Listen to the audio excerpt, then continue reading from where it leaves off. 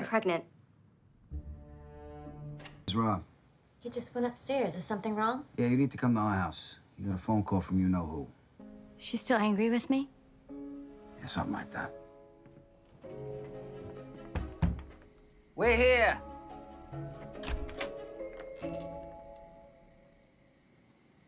Is she serious? Oh, yeah. Hello? I went to Rob's office to let him know that I'm pregnant. You did what? I figured the SOB had a right to know. Anyway, I stormed into his office and I blurted it out. And do you know what that big galoot did? No. He got down on one knee and asked me if I would marry.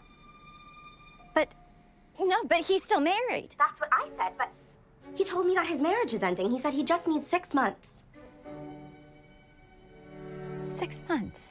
And then he'll be totally free.